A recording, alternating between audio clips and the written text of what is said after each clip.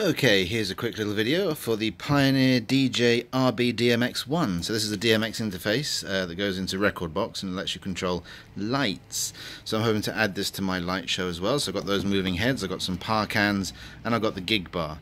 Now I've heard that the gig bar support isn't very good, but hopefully they'll fix that soon and then I can use it. I've got some ideas for some interesting light shows. So we're going to unbox this and then I'm going to plug it in and have a look, see if I can get it to work with my moving heads or one of my par lights, and see what we can do in time with music. So opening it up, let's have a look inside. Oh, hello. I have to blur that out. But we've got a Rekordbox DJ license and probably a warranty card in there. Yep, warranty and support tickets, so that's great. Okay, in here this must be a USB cable. It's just okay, yep, it's a sealed bag, so I'm guessing, yeah, that's USB. I'm looking through the camera so I can't tell. Yeah, that's the USB cable. And then in here is the RB-DMX1 itself. Okay, let me just check, nothing else in there. Nope, the box is empty. Okay, so RB-DMX1, it's quite weighty actually. It feels sturdy. There's some kind of thing on the back. I don't want to show that in case it's something that you can use to steal my Rekordbox license. Right. Oh, there we go. So it's sturdy metal construction. So that's going to last quite well, I think. Let's just put my finger on the back there. So 4 feet on the back. Let's just get that in focus, please. Hello, focus. Thank you. So there's some feet on the bottom there. Manufactured in April 2018. So this is very new. And yeah, just a USB port on one side and a DMX output on the other. It's quite weighty. I'm wondering whether that's because of all the aluminium in there or if there's some super cool stuff inside. I really want to open this up and tear it down, I think, but I'm not sure whether I should do that or not. Anyway, okay, we're going to plug this into focus.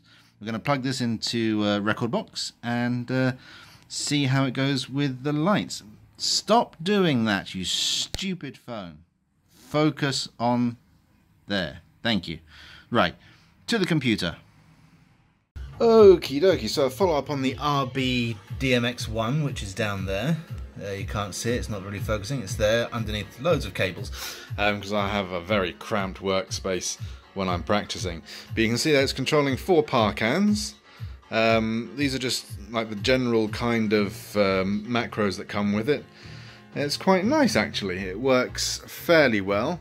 You can see here underneath all the gubbins where it's got the track and the name and everything, you've got these scenes here for lights, and you can see it's going away to the music quite nicely actually. Now obviously I want to program my own stuff in at some point, so that's what I'm going to be doing for certain songs, but yeah, I'm quite pleased with that. They work well with the pars.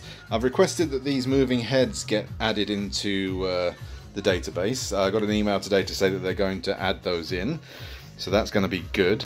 The only thing I'm worried about is the gig bar. Apparently FX lights don't work very well, apart from the par cans on the gig bar will be fine, but this yeah, is a problem I think, because the gig bar's got strobes, it's got derbies, and it's got a laser, and I want to use all of those in my sequences.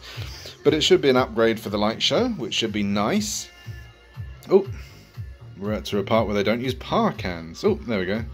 Oh, that was nice. Okay, anyway, so yeah, support for the RB-DMX1 is a little bit low on the ground at the moment, but with a new product I'm sure that's going to get better over time. So yeah, I'm quite happy with that, and I think it's going to be perfect. But once again, I've only used it in my practice room, and I'll let you know exactly how well it does at a proper gig. I'll probably end up having the gig bar on sound to light, and then we'll go from there. But yeah, so far so good.